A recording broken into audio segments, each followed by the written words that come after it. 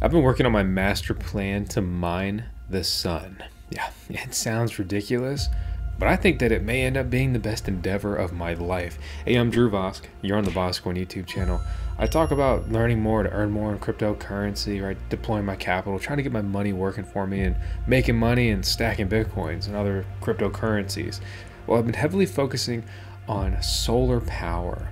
How can I utilize solar panels to generate my own electricity to run these Bitcoin and other crypto miners I have to realize a real-life money cheat code? Pay off the miners, pay off the solar panels, and I have paid for miners that are running on electricity that I'm actively generating. It seems like a cheesy sales pitch that's too good to be true, but it's not. And I'm not pitching you. I'm telling you what I'm doing. You, of course, can go do whatever you want to do. Setting up solar panels or running your own miners may not be for everyone, but perhaps you do want to earn passive income. Enter Revolution Mining, today's video sponsor. They can open up that path for you, link out below. But I absolutely enjoy making content, and I try to share everything that I learn, all my research, development, everything that goes well, everything that doesn't go well here on the channel to create value for the VoskCoin subscribers. Today, I'm going to share with you my turnkey solar mining solution. You could deploy something like this anywhere in the world, essentially. So here's a snapshot of a mission, right? $42 million to Bitcoin miners in the last 24 hours. $5 million to Dogecoin miners in the last 24 hours. Well over $250,000 to Ethereum Classic miners in the last 24 hours.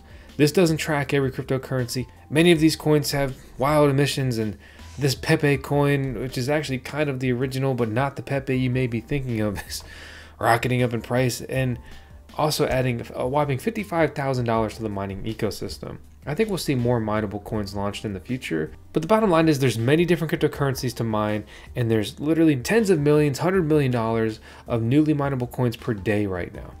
So this is approximately a modern day Bitcoin miner. Bitcoin miners and other mining rigs, these ASIC miners, these are custom computers purpose built. They consume more energy than ever before.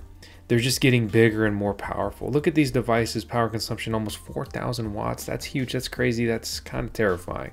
You go down the list and you see a bunch of other gas hogs as well, or electricity hogs. There of course are some exceptions here, but let's hone in on Bitcoin mining. So if I take a current generation Bitcoin miner, I'm honestly around 3,500 watts. I could downclock it a little bit, or grab some of these other models that are more around like 3,300, like many of the S19 models that can be had very cheap. But let's just take the S21 to make this easier, right? So this mine's about $11 to $12 a day, and then at 6 cents per kilowatt hour, costs about $5 a day to operate, resulting in profits of $6.44. So let's say I downclock this a little bit. I'm mining essentially $11 of Bitcoin per day, and I'm producing my own energy. Yes, I understand the solar panels have a cost, all that. Let's just take that 11 bucks, right? Over 365, it's $4,015. And then let's break that out over 10 years or whatever. It's $40,000. And then if we take some of these mock solar systems I've created, right? So if I had a 50 panel system with the Rec 430 solar panels, right? So 50 solar panels, and let's say I'm using 50 micro inverters on these.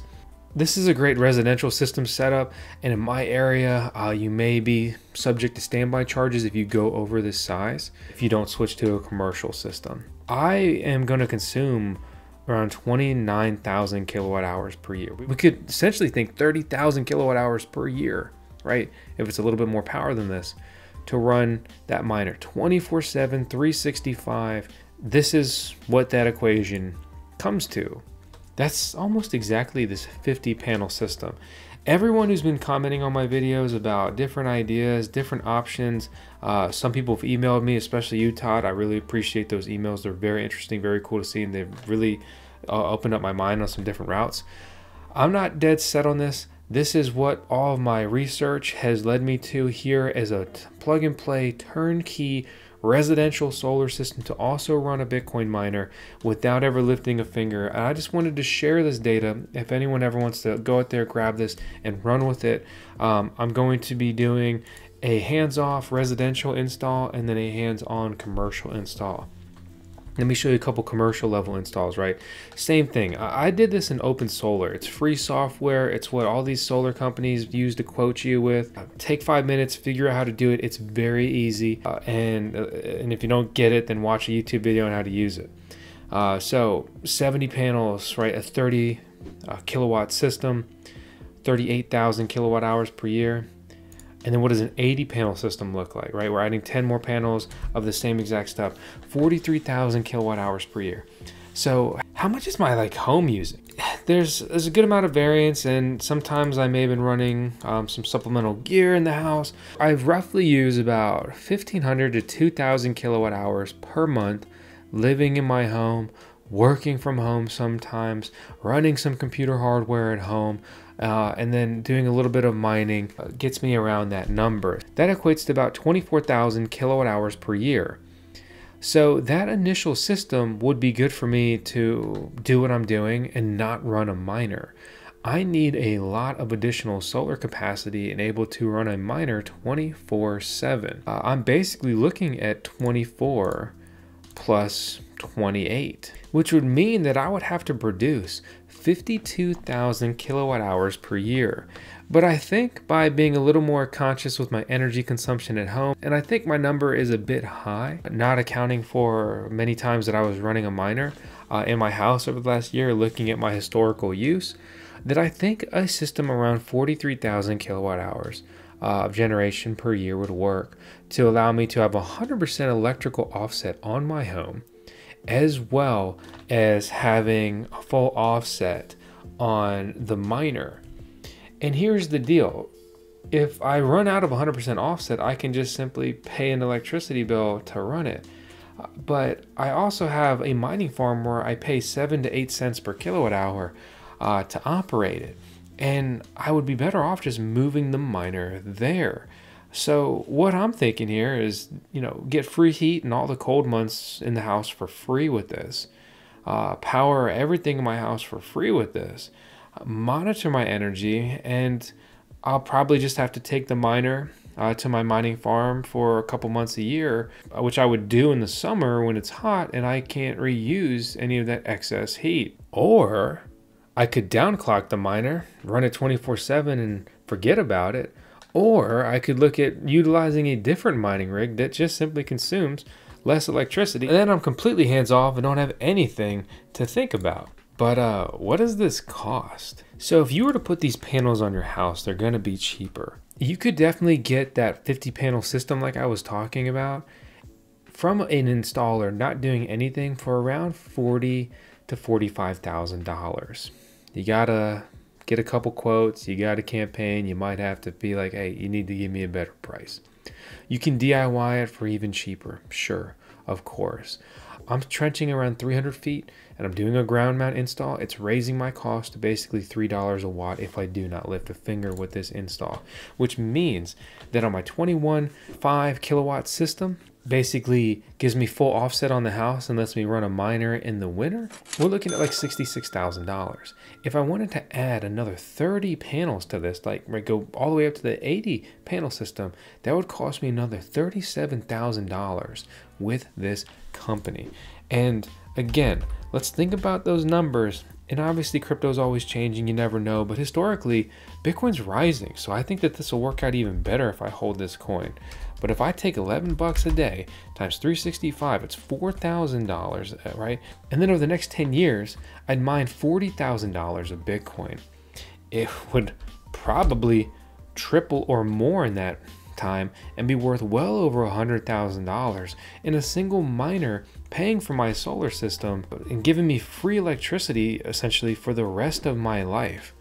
I don't know the future, but for one example, if you ran a Bitcoin miner throughout the previous bear market and you held all of your coins to now, it would have paid off your entire solar system to run that Bitcoin miner indefinitely, right? So the problem here is getting credit to be able to basically borrow money and deploy this kind of infrastructure, right? The miners, the solar panels, or having the capital to simply do it yourself or invest yourself without some sort of credit entity.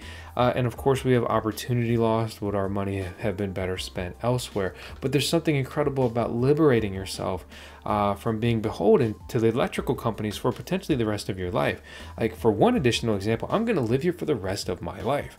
So if I can pay off my solar system, I will have free electricity for the rest of my life, assuming this stuff's good to go and lasts as long as I do. I think solar power coupled with cryptocurrency can absolutely be a very unique wealth generating tool. I think solar without integrating a miner is a very good tool for a conservative investor type, and also just wealth preservation. Right? Not paying an electricity bill for the rest of your life isn't going to make you rich, but that gives you more money to live with. That gives me more money to invest with.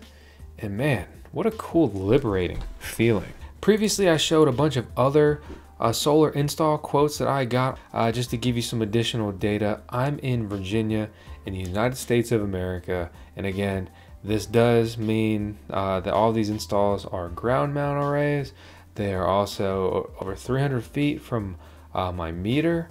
There's a lot of additional cost to the system as opposed to putting it on your roof that would essentially drop your cost $1 per watt installed. I'm thinking about pulling the trigger on this, but I'd love to hear your thoughts. If you think this is a good idea, a bad idea, if you would change the system design, if you would do something else. But at the end of the day, I'm looking to get into the energy production game because I have a mining farm.